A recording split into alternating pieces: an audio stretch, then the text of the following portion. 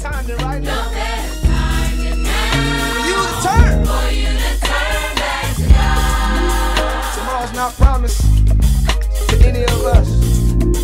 So please turn. Amen. Amen. Amen. How's everybody doing today? Everybody doing well?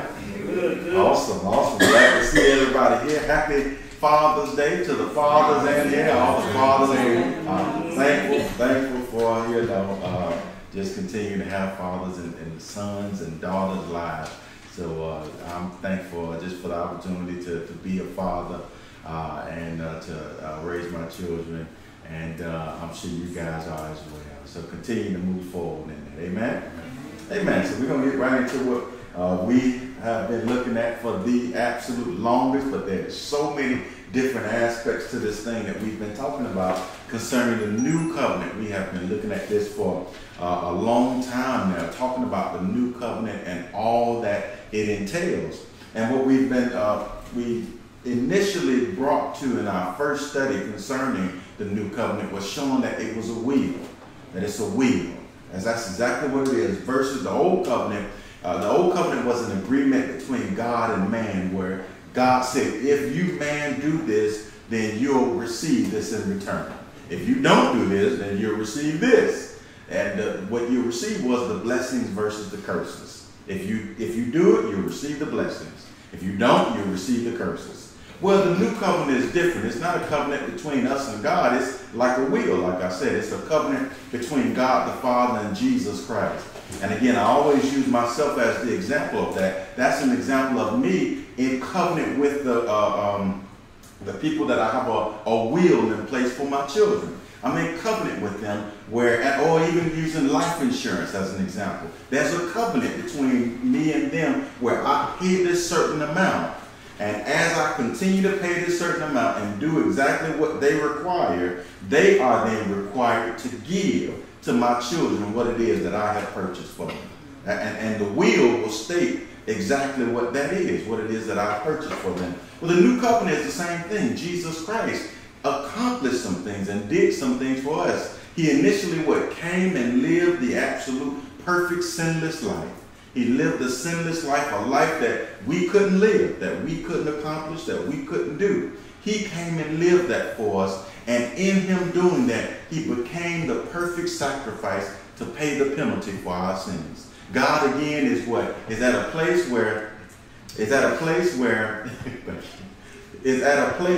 where he again has to deal with the sin issue.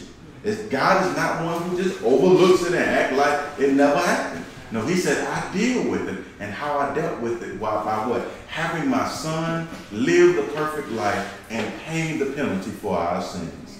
And again, and through that, again, just like I just said in the prayer, not only did he do that, but he removed the sins as far as the east is from the west, it says. And not only that, but he was raised from the dead to become our everything.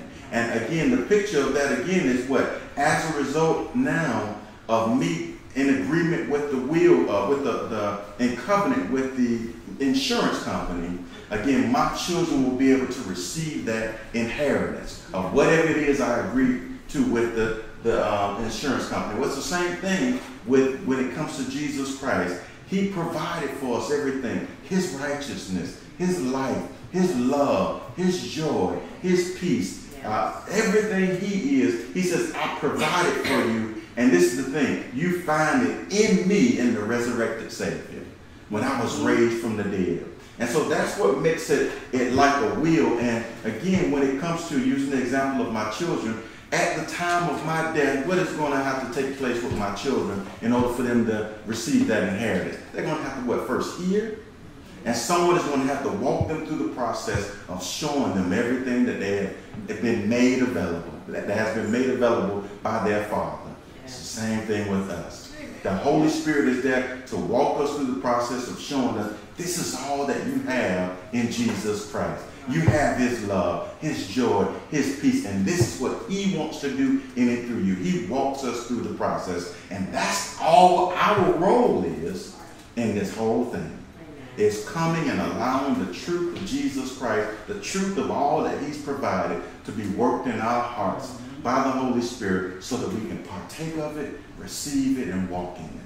That's the main goal. And what I always talk about is that in the initial aspect of when we are first saved, we don't know all of what Jesus Christ has provided. We don't know all of that. We have to be walked through that process. But how God looks at it as, he says, when you first heard that gospel message, a seed was planted in your heart. That gospel message was seed. It was planted into your heart. But just like any natural seed, what has to happen in order for that seed to develop? It has to be watered. Has to be watered. In order for that seed, once it's placed in the ground, for it to develop and to begin to form a tree, form whatever it is, a plant, it has to be watered in order for it to break open. And that's the picture of what it is for us. And where we find terminology that speaks of that is over here in 1 Corinthians chapter 3, verses 5 through 8. And this is what Paul says. He says, who then is Paul and who is Apollos, but ministers through whom you believed? He says, as the Lord gave to each one.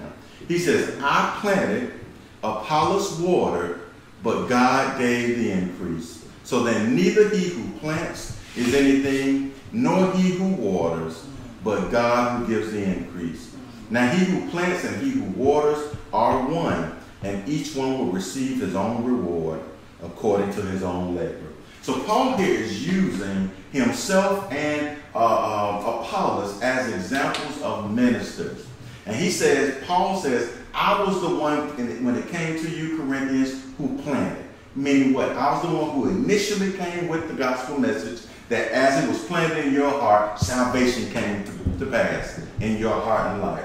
When he says Apollos watered, and what is that an example of? That is an example of them being those individuals being developed in the truth of all of what Jesus Christ has provided. That's what he said Apollos was an example of. Paul came with the initial message, and Apollos is the example of the pastor of the church who is over where these individuals came together, or ministers or elders, where these individuals came together and were now developed in all of the truth of who Jesus Christ is and all that he's provided and all that he's made available.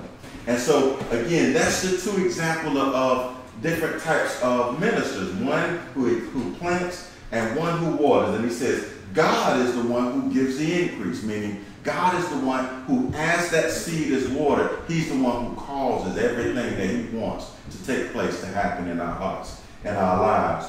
And so he goes on to says in verse 8, now he who plants and he who waters are one, and each one will receive his own reward according to his own labor. And so he goes on to say in verse 9, he says, for we are God's fellow workers. Meaning what? The people that plant and the people that water. And he says, and you are God's field. Meaning what? You're the location where the seed is planted and that seed is watered. And so he goes on to say, you are God's building. And we've talked about this before. Well, Paul now is changing the analogy, describing the same thing, but changing the analogy. He says, now you are God's building. So initially he talked about you being a field where the seed is planted and watered. Now he's about to talk about you being a building where the foundation is laid and you build on top of that foundation. And so he goes on to say, according to the grace of God, which was given to me as a wise master builder, I have laid the foundation, which is what? The exact same as what? Sowing the seed or planting the seed. Right? And he says, and another builds on it, which is what? The exact example of what? A person watering that seed. And then he says what? But now this is the thing, but let each one take heed how he builds on it.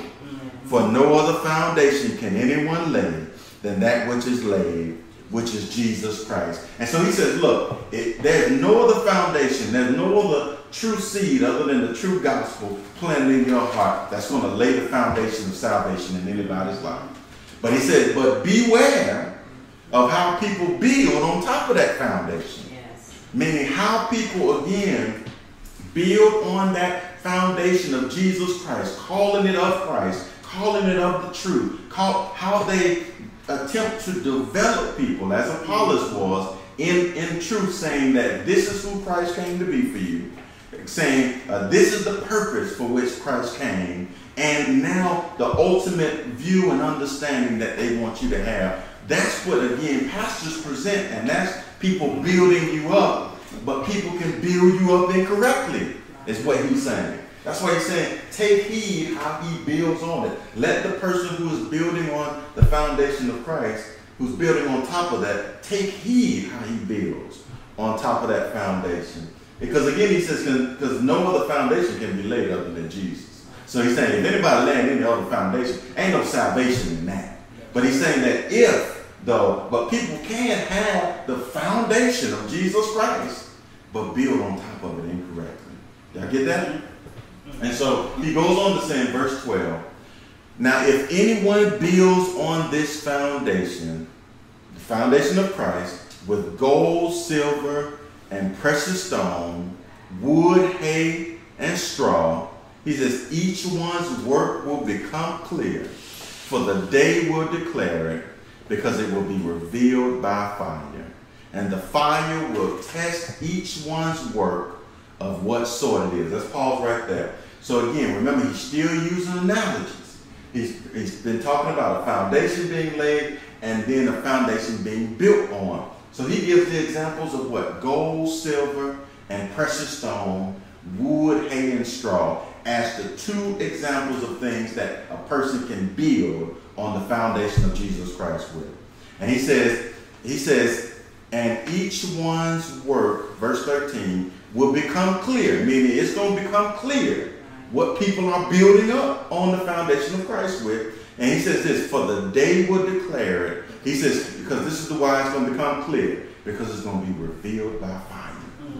By fire. Fire is going to reveal what a person has been built up with.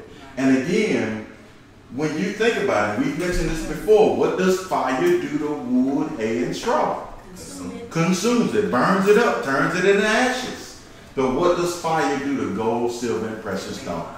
Refines it, purifies it. It does not consume it. That's why they can put that gold in 10,000 degree heat and it won't burn it up.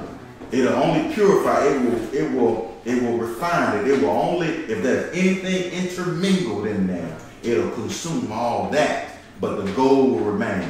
But with wood, hay, and straw, what does it do? It turns it into ashes, and you can't turn them ashes back into the wood, hay, and straw. Once they are burnt up, they're consumed. And so he says the fire is going to test each one's work of what sort it is. He says, and again, he's still talking about individuals who are building on the foundation of Christ. If anyone's work, which he has built on it, endures, what does that mean if it endures? That means if it's gold, silver, and precious stone. That's the only thing that's going to endure through the fire, right?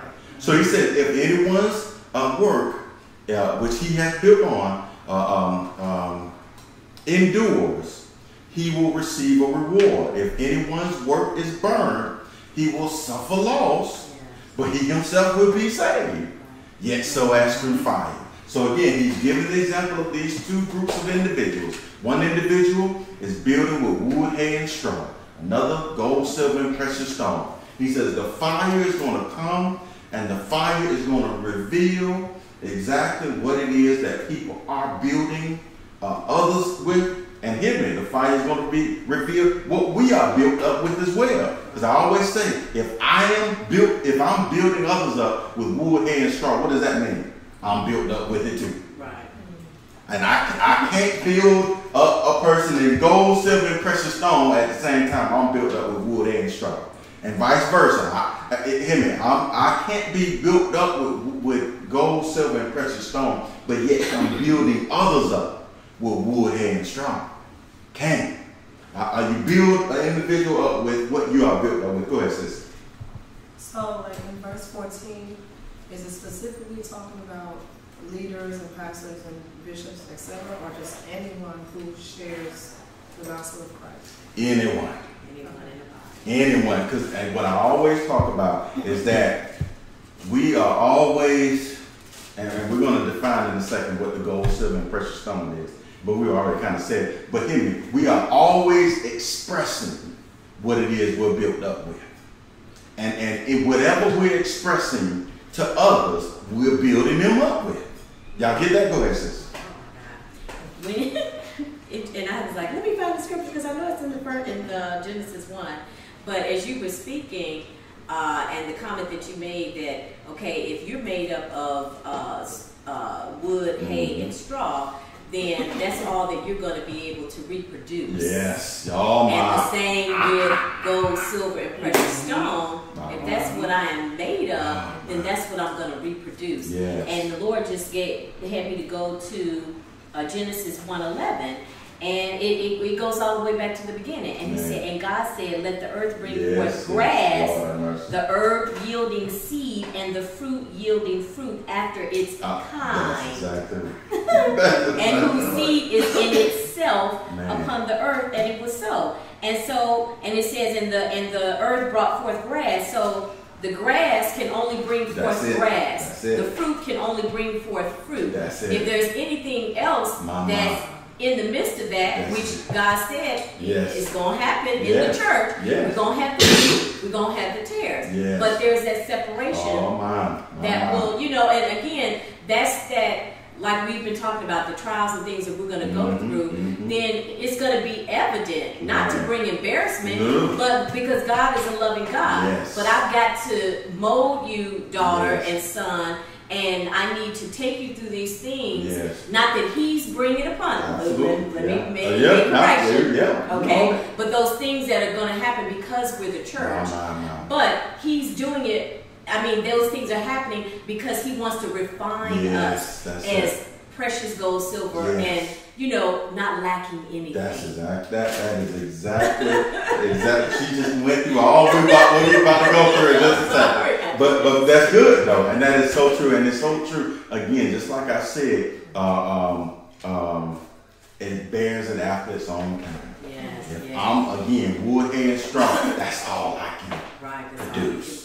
That's all I can produce. And again, same thing with gold, silver, and precious stone. That's what if that's what's in me, that's what's going to come out. That's what. So again, going back to your question, that's for individuals who are just regular individuals.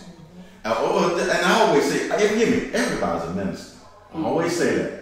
Everybody's a minister because in anything that we express to anybody in our lives, especially if we call ourselves Christians, if anybody knows that we're Christians, our lives, the way we talk, the way we present, is always ministering to people. It always is, and it's ministering whether wood, hay, and straw, or it's ministering gold, silver, and precious stone. Always. And he says, and the fire is going to reveal which one, again, we are being built up with. And again, he says, talks about a reward. But again, if we notice here, because this individual, even though they're building with wood, hay, and straw, because they have on the foundation, he himself shall be saved. And that's the love of the Father. It is. It's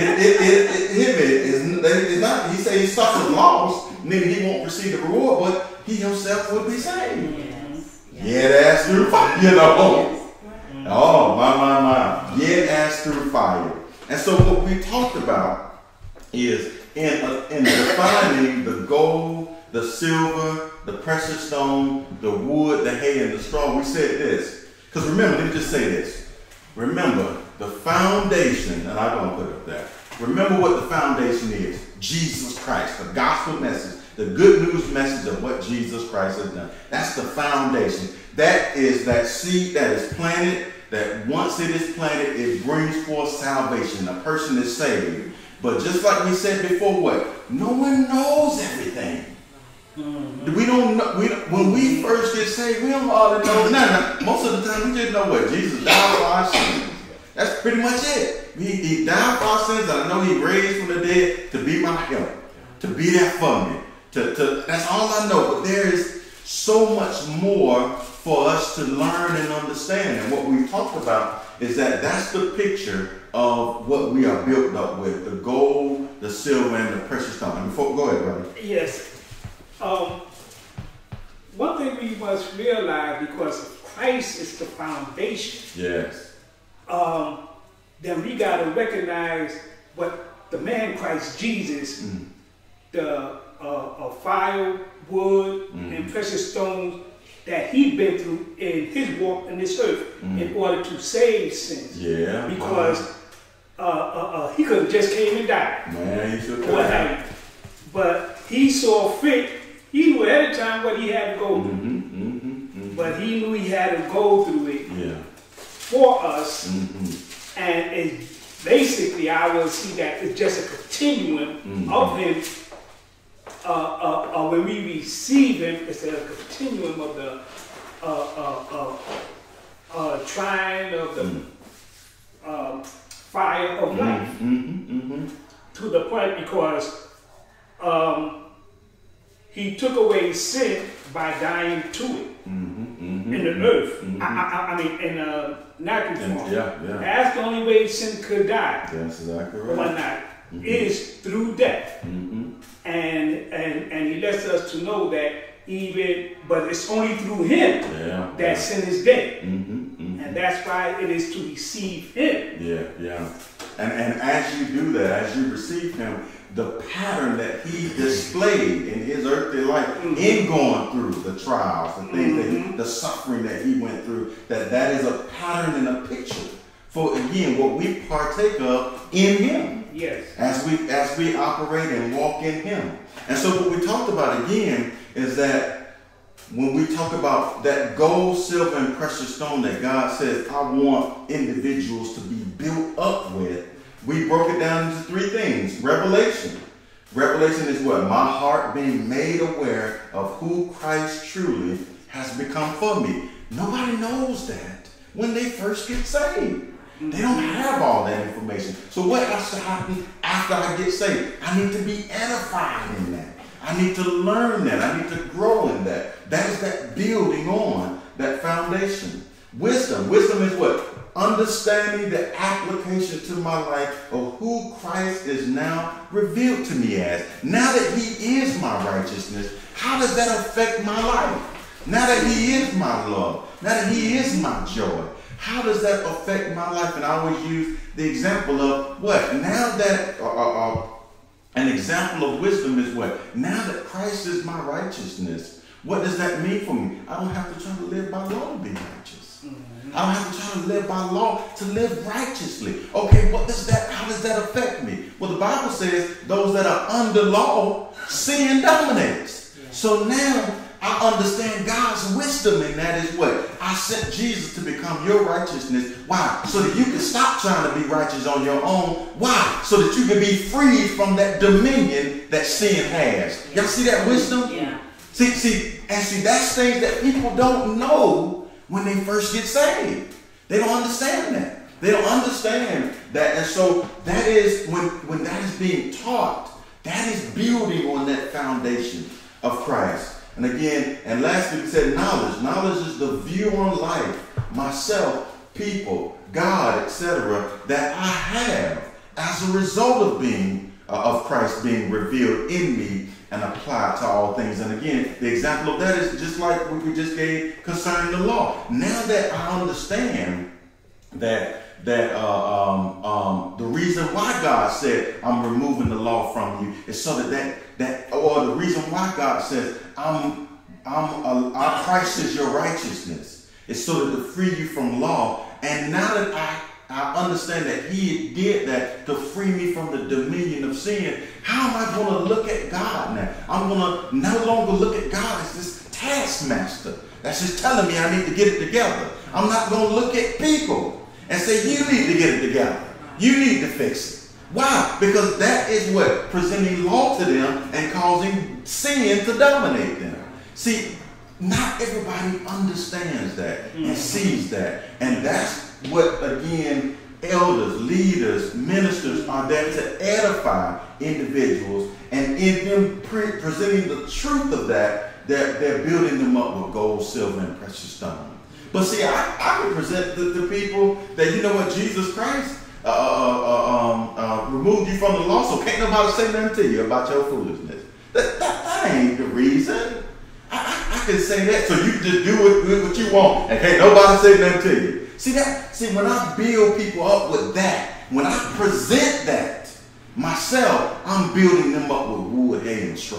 Am I making sense? I'm affecting how they see incorrectly. Now they can just do stuff, and it's all good.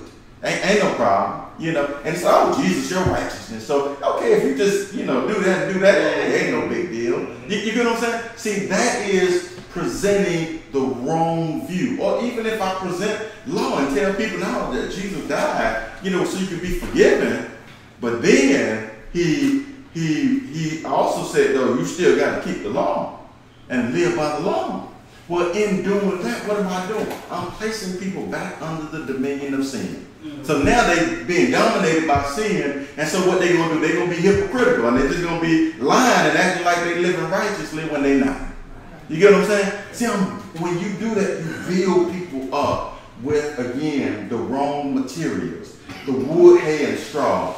But when you present to them the true wisdom, the true revelation of who Christ is, and the true knowledge, you develop people in that, they are then edified and what they are being built up with gold, with silver, and with precious stone. And that's ultimately what God says he wants done with all of us. He wants us to be built up with the gold, silver, and precious stone. And going back to this scripture, what did we say?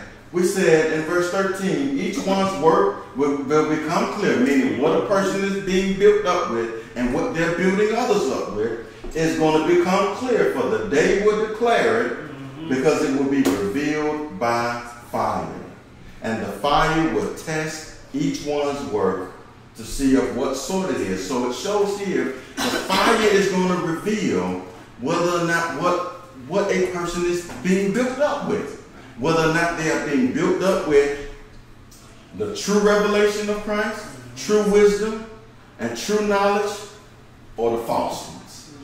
The fire is going to reveal that. And so what we talked about is we wanted to define, because remember, all of these are analogies. We found out what the gold, silver, and precious stone is. We know what the foundation is. And so we wanted to find out what the fire was. And we talked about this over here in 1 Peter chapter 1, verse 6 and 7. He says, in this you greatly rejoice, though now for a little while, if need be, you have been grieved by various trials.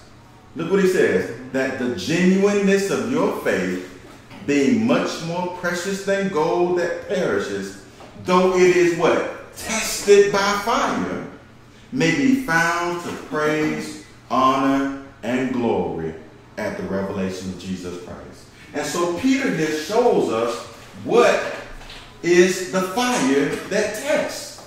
Trials.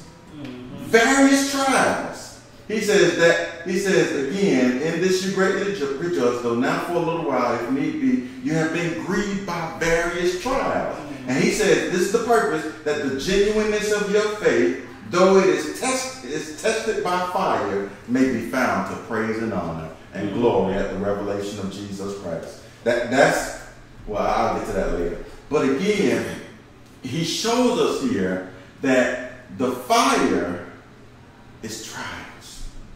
Trials that we go through. That all Christians go through. Just like Sister Juanita just said, all of us are called to go through trials. Things are going to happen in our lives that are going to be burdensome, that he says we're going to be grieved by. And again, he calls these trials the fire that tests what a person is built up with. Whether or not a person is built up with wood, hay, and straw, or they're built up with gold, silver, and precious stone. The trials are going to reveal that. They're going to show that. They're going to reveal that. Look what he says over here in James chapter 1, verse 2 through 4. He says this. He says, my brethren, count it all joy when you fall into various trials, knowing that the testing of your faith produces patience. But let patience have its perfect work, that you may be perfect and complete and lacking nothing. Just like Sister Juanita said just a second ago. That the trials he's talking about here, that all of us go through, and we've talked about this on many occasions. We're not going to get all the way into it, but this is what it ultimately does.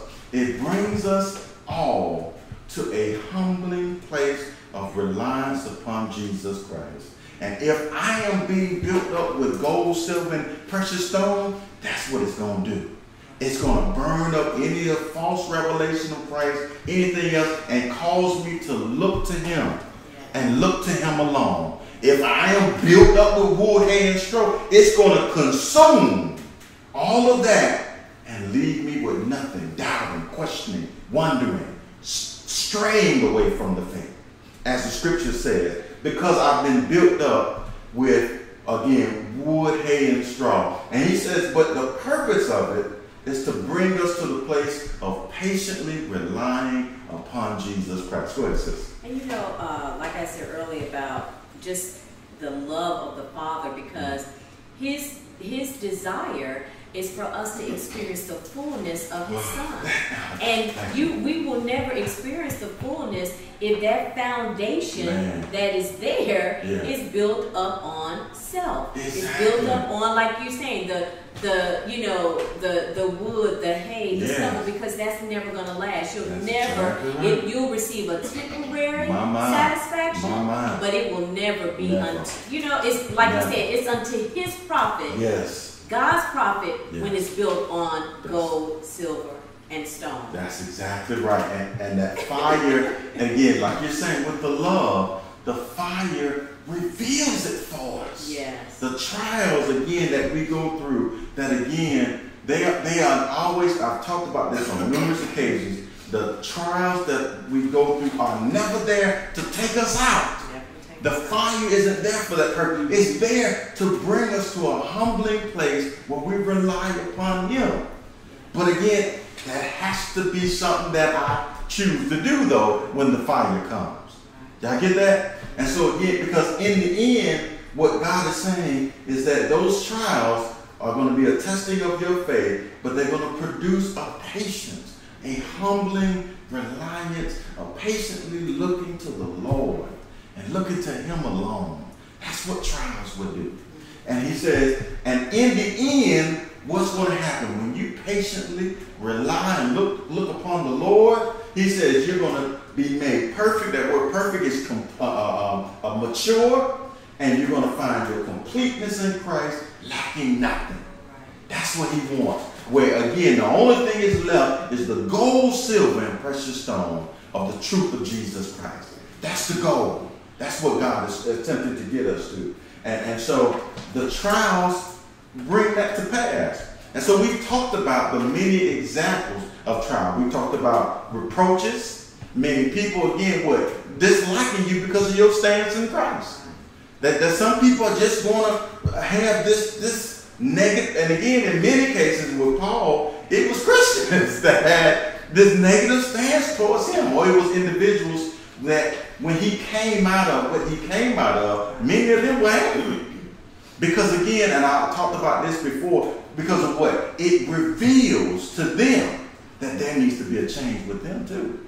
Anytime that people see a change in you and the Lord doing something in you and they want to stay in their place, it can produce anger in them because they know in their hearts that change is needed. Y'all get that? And so that's an example of what we said was the trials. We talked about persecution, which was another one, people coming against you. And we also talked about the fact that trials also can be sicknesses. We've talked about that as well.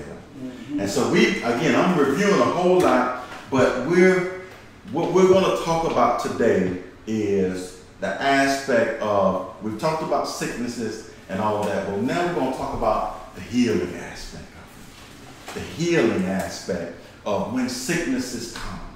When sicknesses come. And so we've talked about the fact that sicknesses, just like persecution, just like he said needs, meaning being in time of needs where it's tight, where things are going on, it's like, my goodness, man, I don't know. He said all of those fall under the umbrella of trials. And remember, trials are that fire. Remember that. That's an analogy. And so, again, but we talked about the fact that sicknesses were one of those as well. And we looked over here in Galatians chapter 4, where Paul talked about his trial. Look what he says in Galatians chapter 4, verse 13 through 14. He says, you know that because of physical infirmity, I preached the gospel to you at first, and my trial, which was in my flesh, you did not despise or reject, but you received me as an angel of God, even as Christ Jesus. And so Paul here is talking about this physical infirmity that he had, this sickness that he had, that he called it a trial that was in his flesh. And so Paul was an example of an individual who had a sickness, who had something going on in his physical body. Another example was over here concerning Epaphroditus in Philippians chapter 2, verses 25 through 28. Look what he says. He says, yet I considered it necessary to send to you Epaphroditus. Look how he describes him. My brother, fellow worker, fellow soldier. He says, but your messenger and the one who ministered to my needs. He says, verse 26, since he was longing for you all and was distressed because you heard that he was sick. This same brother who he called a fellow worker, a fellow soldier, his brother and a messenger to them, he said that this individual had a physical infirmity as well. And he was sick. Look what he says in verse 27. For indeed he was sick almost unto death. But look what he said. But God had mercy on him. Meaning what? He was healed. He was healed. He says, and not only on him, but on me also, lest I should have sorrow upon sorrow. Meaning, if I were to lose this brother, that would be a great detriment to me, is what Paul is saying. And he says, therefore I sent him the more eagerly, therefore I sent him the more eagerly, that when you see him again, you may rejoice, and I may be less sorrowful. So again, we looked at, again, those two examples of individuals who had trials of sickness. And again, with this guy, he said God had mercy on him, meaning he was healed. And with Paul as well, Paul was able to, again, overcome that sickness, whatever it was that he had, and able to move forward in the things of the Lord. Galatians was written early, much earlier, so he lived many years after that. And so he was able to make it through that trial, meaning he was healed as well. And so what we did was we did an initial study to show that there are two different groups of Christians who can become sick. There can be those that are truly, faithfully trusting in the Lord Jesus Christ. They are looking to him. They're trusting in him. But that trial is simply a trial of fire that they are going through. And we use the example of Job in that Job was told, God said concerning Job that that sickness wouldn't be unto death. That's what he said. Meaning it couldn't take him out. And so we talked about that. That's a group of Christians that can have sicknesses, that can have things come to their lives that again ultimately won't take them out. But there were other groups of Christians. And let me say this as well.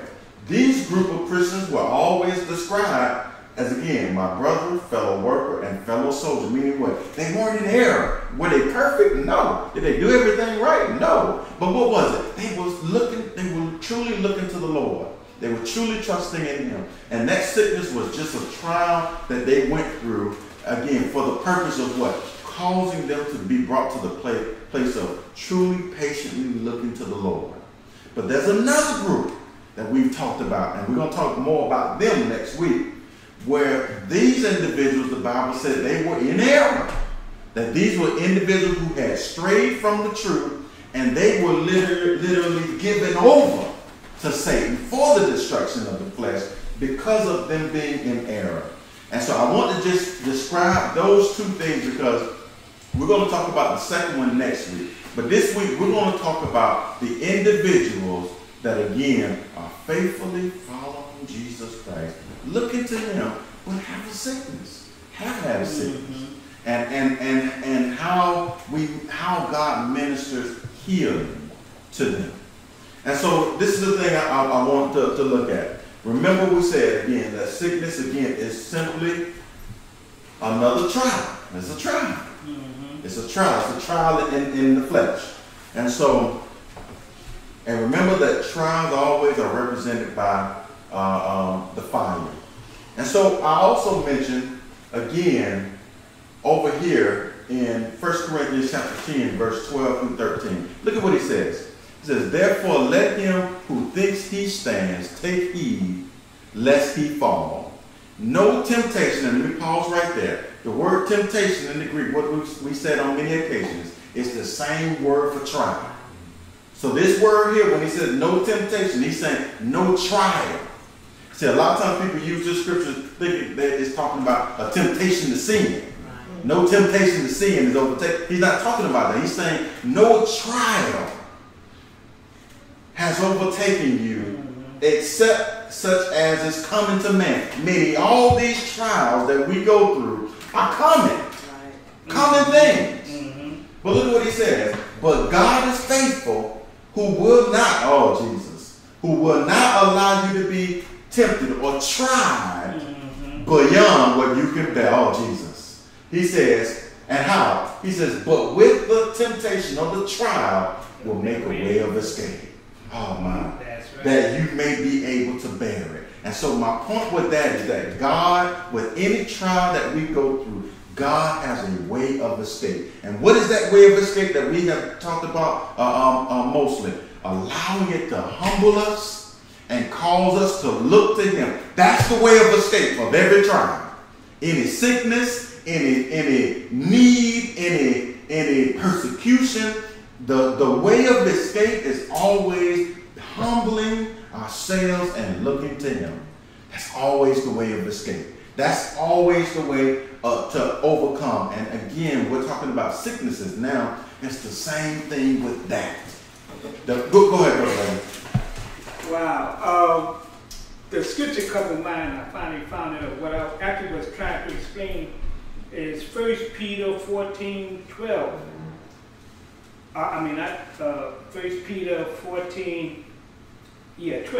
Where it says, beloved, think it not strange concerning the fiery trial which is to try you, as though some strange thing happened to you. But rejoice, inasmuch as you are partakers of Christ's sufferings, that when his glory shall be revealed, ye may be glad also with exceeding joy. Exceeding joy. If you be reproached for the name of Christ, happy are you.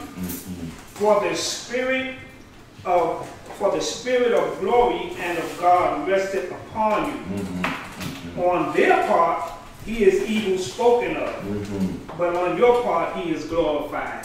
And they say that when it says on their part, he is evil spoken of, they look and wonder why would God let you suffer? But within you, the spirit that abides in you, knowing that he's glorified. Oh my, and that is so true, especially when we look at the book of Job. Because again, the trials that Job went through, it's the three friends he had were, again, misrepresenting God in what they were saying concerning what Job was going through. And again, so that's exactly what you're saying. So from their standpoint, he's being blasphemed. But you and your going through that, Christ is going to be glorified out of that. And again, going back to this, the way of escape, I've mentioned again, and we talked about that before, is the humbling and reliantly looking to Jesus Christ. That's always the way of escape. And that's what I want to go back to. But I want to show as well that God, he's saying, God is faithful. And he will not allow you to be tried beyond what you can bear. And how he does that is saying, I have made a way of escape out of that. And that is what? Humbly relying and looking to me as a result of the trial that you go through. As a result of the things that you're going through. And so again, I'll say that is the same thing when it comes to sicknesses as well. Mm-hmm. Is that those trials of sicknesses, again, are there to bring us to the place of humility, and that place of humility is the way of escape. It's the way out. It's the way out of the trial that we go through. And this is even for the examples of Paul, when he went through the trial. Again, it was there to produce and when we've talked about this before, all that Paul was called to, all that was revealed to him, could have easily puffed him up. That's right. Could have easily done that. And so the trials that he went through, one of them being a physical sickness, brought him to the place of a humility that caused him to look to Jesus Christ. And I believe the same thing with this guy, Epaphroditus, who was, again, his brother, a fellow worker. This wasn't someone that Paul described as being in error. But what was the goal of what he was going through? To bring him to the place of humbly relying upon the Lord even more. Although he was already a fellow worker, a fellow soldier, one who was moving in what God had called him to. Although he was already doing that, God was still at the place of saying that greater humility is even needed more with you. And so again, what I'm ultimately saying is that is God's way of setting up a way of escape for us. Mm-hmm. Escape of any trials that we go through. Again, whether it be persecution, reproaches, needs, whatever it is, God is saying that through humbly looking to Him, I'm going to bring you out. I'm going to bring you out. Humbly looking to Him. That's the way of escape. And so again, what are we talking about? We're talking about healing. Healing, the healing aspect of when people are sick, saved individuals. And we're specifically talking about individuals who aren't in error, who haven't gone astray, who are truly looking to Christ. And they want the truth of what Jesus Christ has done. But they may have a sickness come. Mm-hmm. They may have a sickness come. So he's saying here's the way of escape for them. Again, is that humbly looking to Him. And so I want you guys to go over, look over here to Job, where it talked about Job. Because remember, we mentioned that Job is the type and shadow of all of the fire that we go through. That's what this book is. That whole book is about that. It is a representation, a type and shadow of all of the trials. He went through all of them. He went through all of them. And again, it's a type and shadow of what it is that we go through. And so now I want y'all to look at this. He says in verse 2 of Job chapter 2, and the Lord said to Satan, from where do you come? So Satan answered the Lord and said, from going to and fro on the earth, and from walking back and forth on it. Then the Lord said to Satan, have you considered my servant Job, that there is none like him on the earth? Look how God describes Job now. There is none like him on the earth, a blameless man. This isn't Job describing himself now. Mm-hmm. This is God describing Job. He said, none like him on the earth, a blameless and upright man, one who fears God and shuns evil, and still he holds fast to his integrity, although you incited me against him to destroy him without cause. So Satan answered the Lord and said, skin for skin, yes, all that a man has, he will give for his life. And so again, what I want us to notice here is that God describes Job as a blameless, upright man, one who fears God and shuns evil and holds fast to his integrity, although he went through the previous trials that he went through of losing his children and his workers and all of his farms and all of his money, everything he had. He lost all of that because of Satan. And so Satan then says, okay, well, if he has to go something through his physical body, though, he'll curse you to your face, man. He ain't going to be this upright integrity man then. And so he goes on to say in verse 5, he says, this is Satan, but stretch out your hand down and touch his bone and his flesh, and he will surely curse you to your face. And the Lord said to Satan, behold, he is in your hand, but spare his life. So Satan went out from the presence of the Lord, and who struck? What did he say, God? or who? Satan. Satan struck Job with painful boils from the sole of his foot to the crown of his hair. And so remember when we talked about the fact that trials, who's behind all of those? Satan, not God. But what does God say my role in it is? I use it. I don't make it happen. I'm not there making reproaches happen to you. I'm not there making sickness happen to you. Satan is behind that. I'm not the one causing any of that to happen, but I use it. I use it as the fire that is going to what? Again, going back to that is going to reveal what you are built up with. What you are being built up with. And so here, Job was struck with a sickness, painful boils all over his body. It says in one place he was scraping. He was trying to scrape the stuff off his skin. He was so sickened by it, and so hurt by it, and so weak by it. And so my point with that, y'all, is to show that, again, this sickness that he had, God, it wasn't because of it. None of this says that he was to be blamed. He was unrighteous. It didn't say he was one who had no fear of God and who loved evil. Did it say any of that? No, it said that he was blameless, upright, one who fears God and shuns evil. Now we keep mentioning that this represents not an individual who perfectly does things right. It is someone who, again, simply looks to the Lord and truly in their heart want what the Lord has provided. Go ahead, sis. Because that's even like when you're looking at people that are terminally ill. Yeah. And we're looking at their flesh. Man. And we're seeing terminal illness eat away at their flesh.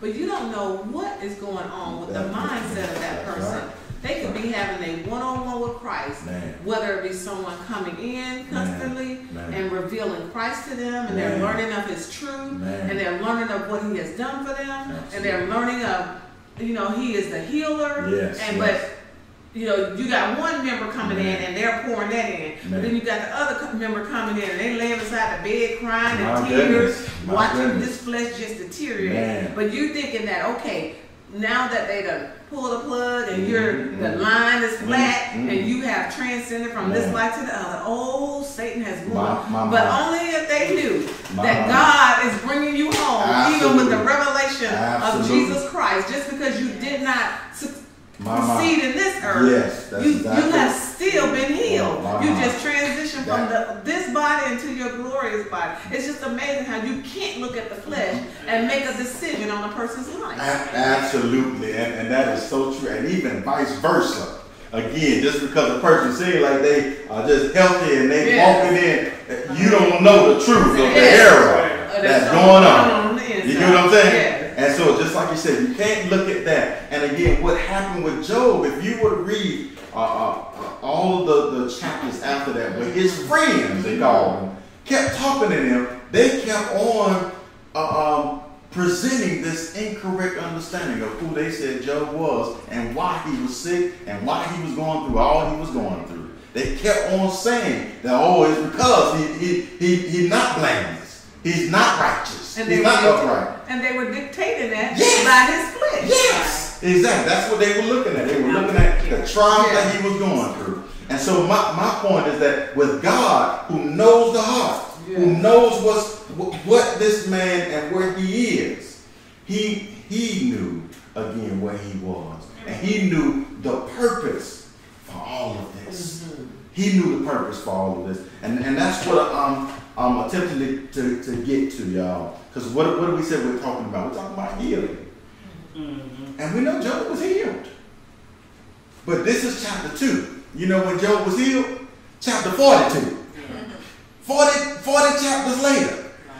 And what does that show? That something was needing to take place in between his sickness and the healing with him.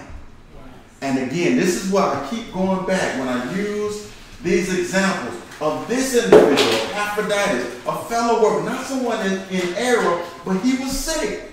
But again, the purpose of it is what we've been talking about for the longest, is that it was a humbling of him, causing him to look, again, just like I talked about with any trial.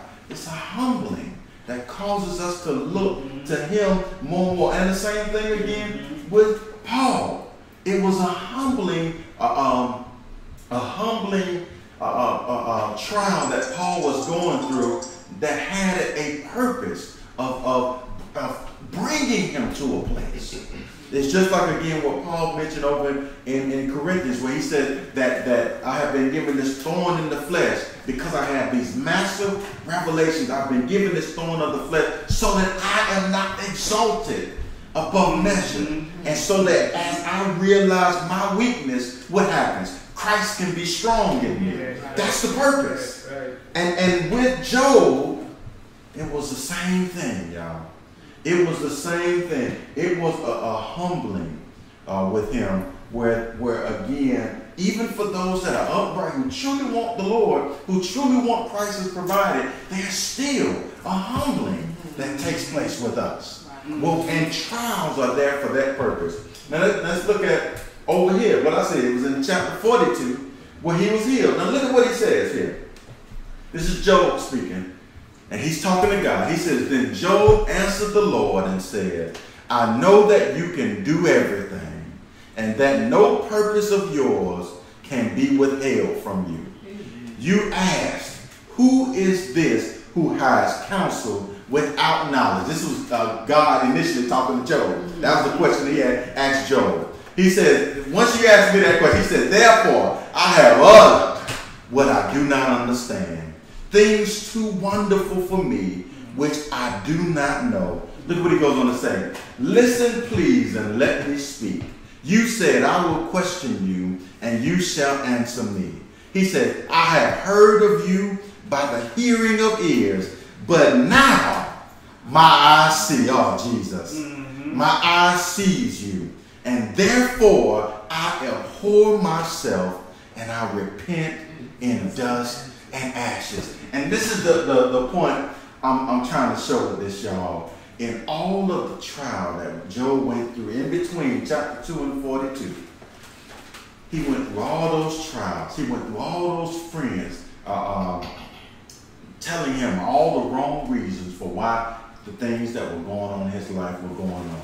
And he finally had a dialogue with God, where God revealed to him, I am that I am.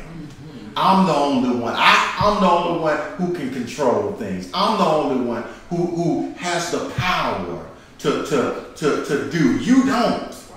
There's and if we again we didn't have time, but in some previous chapters he talked about Satan. He didn't mention Satan by name, but he talked about him, that you're not strong enough for what he has. So again, you have to look exclusively and completely to me.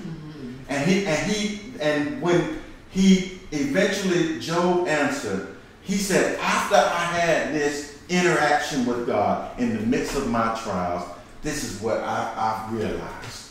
This is the conclusion I came to. That before, I had heard you by hearing of ear.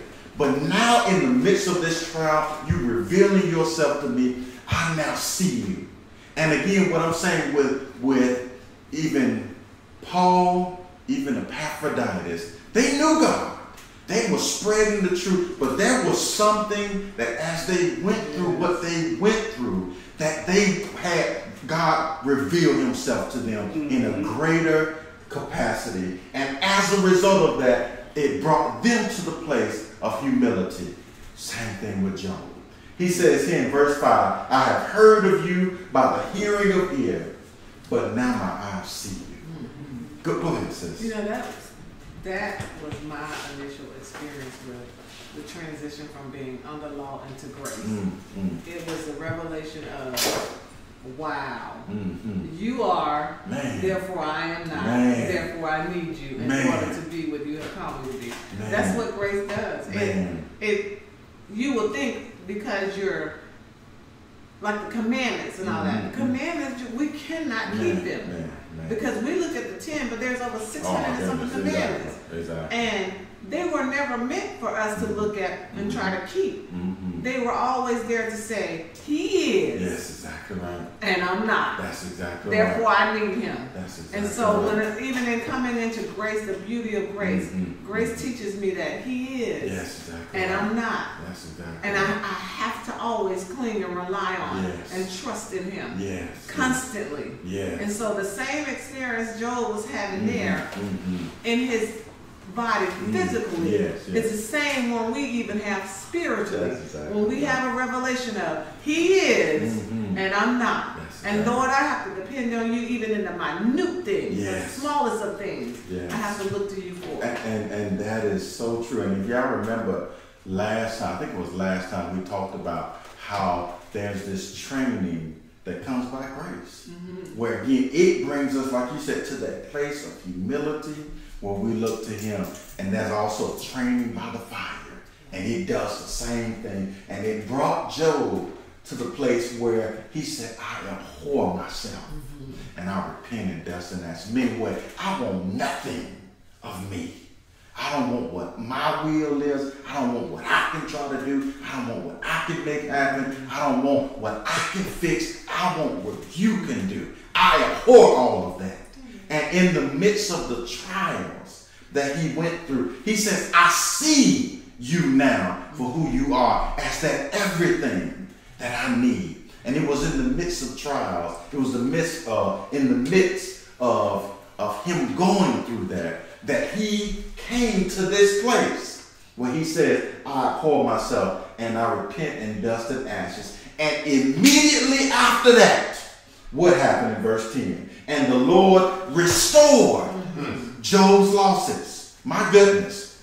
When he prayed for his friends, in the verses between 7 and 8 and 9, that's where God talked to his friends and rebuked them for all the stuff that they were saying. And he says, look, go to Job, let him pray for you. You offer sacrifices. He says, because I receive him. Wow.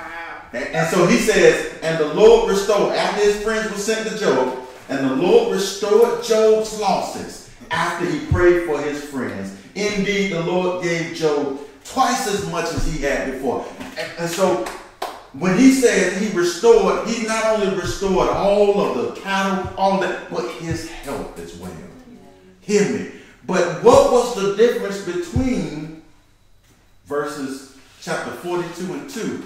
Job had to go through the process of being brought to that place where he says, I abhor myself and I repent in dust and ashes. And my point is that that's what all trials are there to do. And that's the way of escape. Soon as he did it, and you know that if the Lord restored in verse 42, he could have did it in chapter 3. Right. He could have did it back then. But he didn't. Why? Because there was something that he needed worked in Job, which was what? This abhorring, him seeing him. I have heard of you by the hearing of ear, but now my eyes see you. Oh, Jesus, go ahead. My God, you know, just hearing you talk about that, it just shows how Job is a picture of the law and grace. There was a side of the law when he kept sacrificing in order for change to be made. But you know this law didn't bring about change. Because as many sacrifices that he made, those children never changed. Never. And then you had grace, which means the heavy burden that he carried within his own body with that infirmity is the same burden that kept Christ carried to the cross. That's good. It's that same burden that he carried. And in the process of that, a revelation came about, which is grace. And as that was put on the cross, like everything that he did, once it was finished, it was through Job, just like through Christ, his friends were set free. And it wasn't even through the friends themselves couldn't even come to God. And he said that in the scripture too. But it was through Job that the friends were set free. And the same thing with Christ. That heavy burden, that heavy load, that cross, once it finished the work that it needed to do, that's when the friends, that's us. He calls us his friends. That's when we were set free. And that's just a picture of what the law produces versus what grace produces. Absolutely. And the law was by Job making the sacrifices and doing what he thought would be done to save the children, versus God revealing to you, I am that I am. And once I take you through this process, then I'm able to save your children, still through you, but my way of doing it, not yours. And, geez, that is so good, because even when you use the example again of Jesus and how it's a type and shadow, again, he had to suffer at the cross. He had to die. And what is this a representation of? What Job? I pour myself dead. I don't want nothing to me. Yes. And again, it's the same picture with us. The same picture with us. And as again, the trials of this life come, it brings us to the place of the humility of looking to him and him alone, where we rely upon him. And after that, the Lord restored Job's losses, his healing, his cattle, his children. Says he gave double. he said that he had daughters that what did it say, that there were none as fair, as beautiful as the daughter that he produced. And he says that he restored all of that. And again, that is a picture of what God is the same way, that as we go through the trial, going back to that, he says you'll be what? Complete and lacking nothing. He says through the trials that you go through and the patience that it produces, the humble reliance. And so again, when I talk about that from the aspect of trials, what are we talking about? We're talking about healing today, right? So it's the same thing, y'all. Again, that he was sick, Paul was sick, all of these individuals, and that sickness brought them to the place of that. And again, how can I say it? And it was through them being brought to that place that again they were able to find that way of escape and overcome that sickness, overcome whatever it was, and have that healing come. And so again, I want to just take us real quick here. We're not going to be much longer, because next time again we're going to talk about again the other side of this. What have we been talking about? We're talking about now individuals who again are at the place of what? That they truly are. They hate evil. They truly want the way of the Lord. Again, but again that trial that they're going through is bringing them to the place of humility. We're talking about them. We're not talking about those that are in error. We're going to talk about them next week. But I want you to look at this scripture. This is one of the most well-known scriptures concerning sickness and healing. And so look what it says. Is anyone among you sick?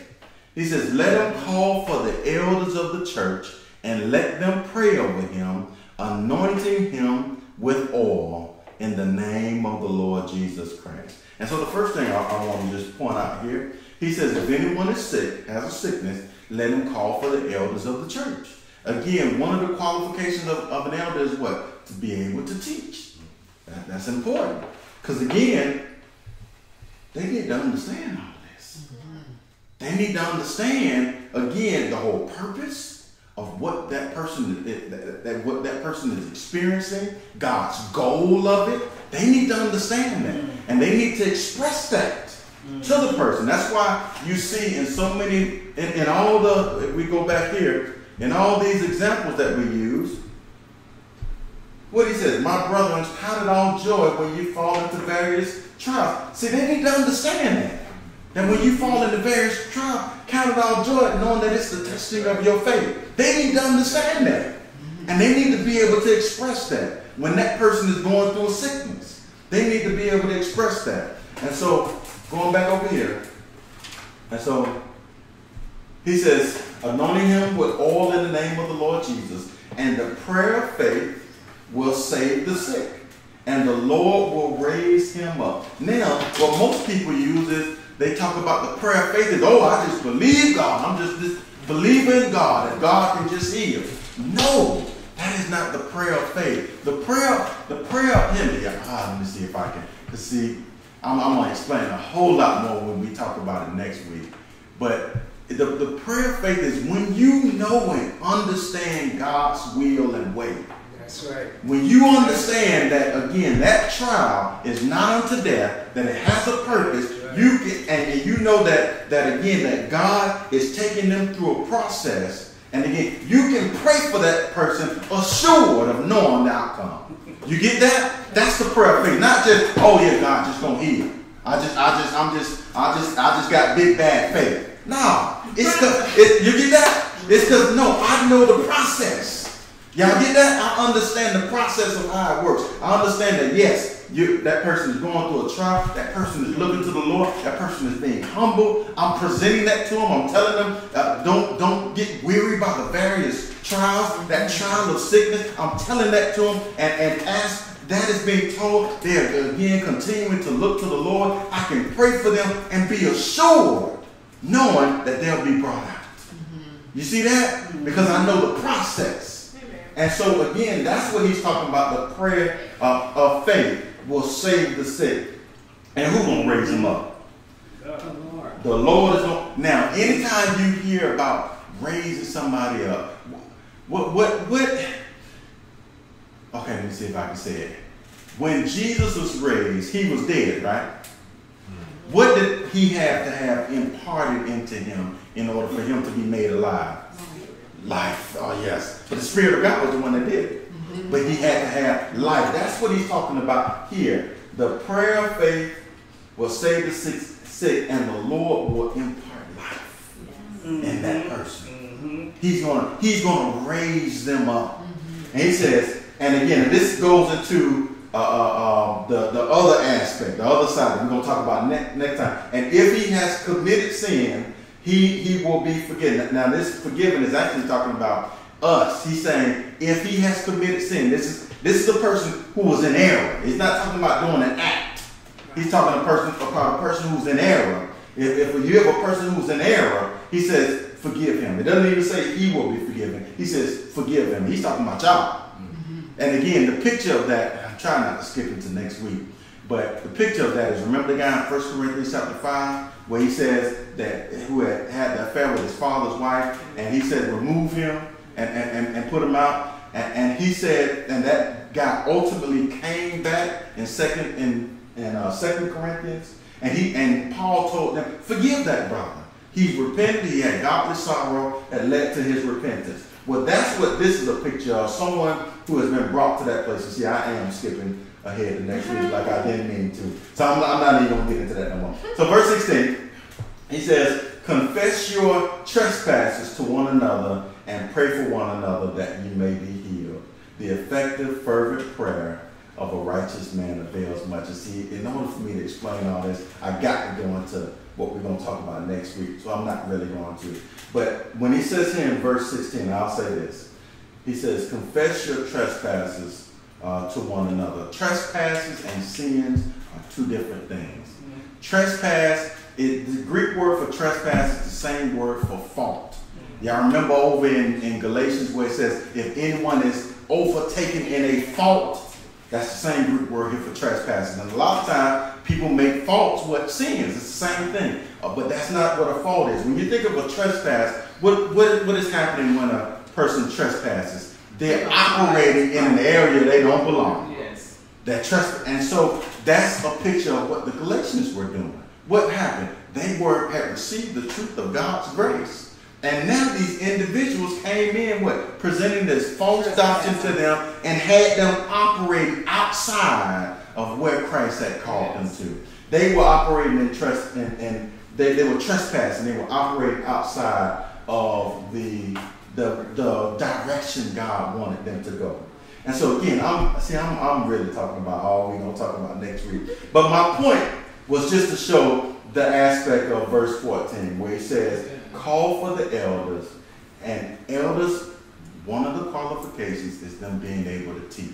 Meaning they have to be able to understand that process. That people get sick, and that people, and again, and you have two groups. You got the group over here that can be like Epaphroditus, Paul, and that again, they are walking in the truth. But again, what? A greater humility is being worked in them. And you can tell them and talk to them. Don't be grieved by the various trials. Continue to look to him. And you can pray for that person knowing that healing is coming.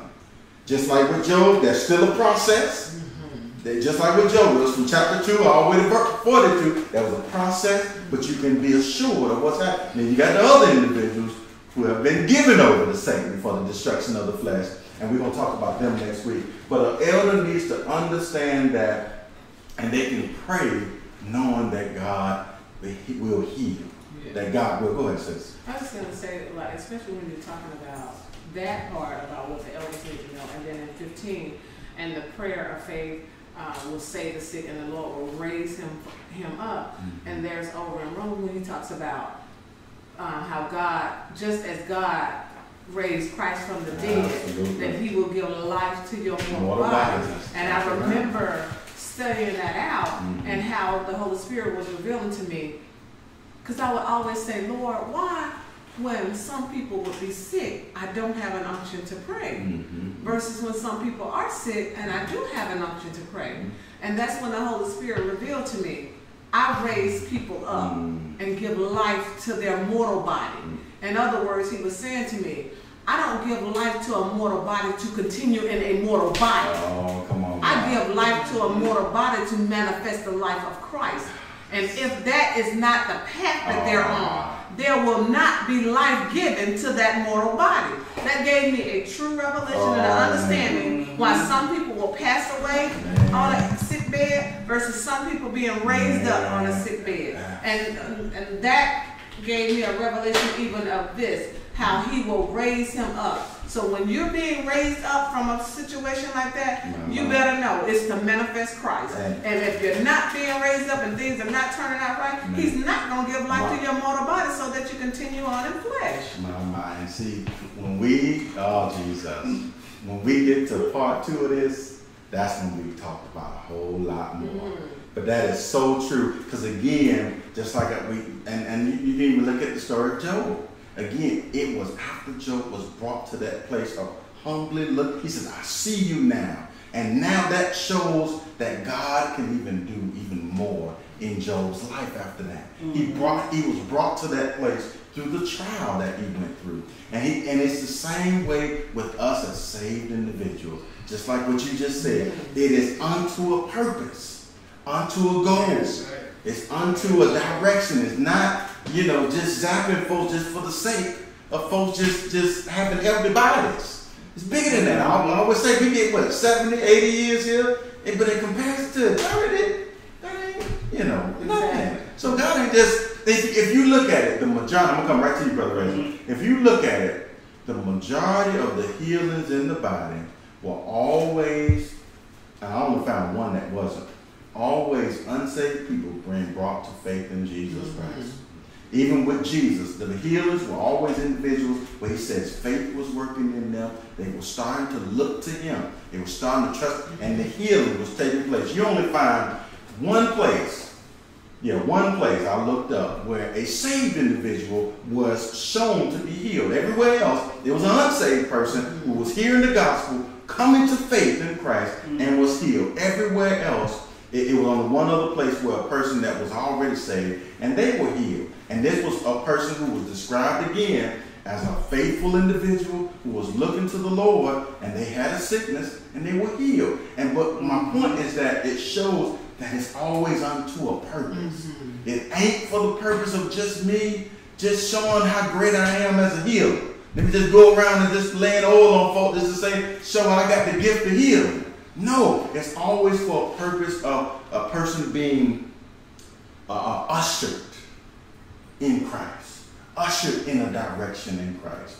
And so I'm saying that is the case even for those that are, again, who are faithful, who look to the Lord, but they're going through a sickness. Again, it is unto a purpose that they are going through that. And that purpose is the humility, just like any trial. Every last one of us have had trials, are going through trials, or will go through trials. And they are always unto a purpose. And that purpose is to bring all of us to a place of reliance upon him and looking to him. Why? So that just like Paul said, as I realize my weakness, he can be strong in me. That's what he wants. Ultimately, and I think you said that earlier, that he ultimately wants for Christ to be manifest in and through us. That's the main goal of all of this. And again, when it comes to those that are sick, that again, who are faithful, who truly look to the Lord, you can talk to them and you can say, don't be grieved. I know you may be grieved by the trial that you're going through, but continue to look to him. Continue to allow this to cause you to rely upon him. You can pray for that person, and it can be a prayer of faith where you're assured that healing is going to come to pass. You can do that. And but next week we're going to talk about those that may not be the case. They may be in error, and we have to talk about that as well. And so the last thing I want us to look at is this scripture right here. Because again, this is what we've been talking about. In verse 10, he said, I'll start at verse 9. Furthermore, we have had human fathers who corrected us, and we paid them respect. Shall we not much more be in subjection to the Father of spirits and live? And when he's talking about being in subjection, he's actually talking about going through those trials. Remember, we said that God isn't the one behind it, but he uses it. He calls it the chastening of the Lord. That's what he calls it. Even though he's not the one making it happen, he calls it his chastening and his judging of his people. That's what he calls it, even though he's not the one that's causing it to happen. And the author is telling these Hebrews about that. He's saying, shall we not much more be in subjection to the Father of spirits and live? He says, for they indeed, speaking of our earthly fathers, chasing us as seemed best to them, but he for our profit. Meaning the trials that you're going through are for your profit. Yes. That are for your profit. He said, this is the profit, that we may be partakers of his holiness. See, the profit isn't just the healing. The profit isn't being brought out of the trial or the circumstance. That's not the profit. The profit is that as a result of going through the trial, the humility that was caused you to cling and look to him even more. And as a result of that, you are partaking of his holiness. And then look what he says. Now, no chastening seems to be joyful for the present, but painful.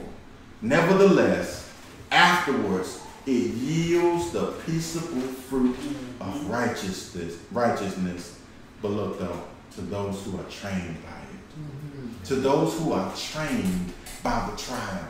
How was Job trained by the trial? He was brought to the place of humility. How was Paul trained by the trial? He was brought to the place where weakness revealed to him, started revealing the power of Christ in him. How was Epaphroditus? Humility was producing them. All of that was the training that brought them to the place where peaceable fruit of righteousness could come to pass. And my point is that it is when a person is trained by it.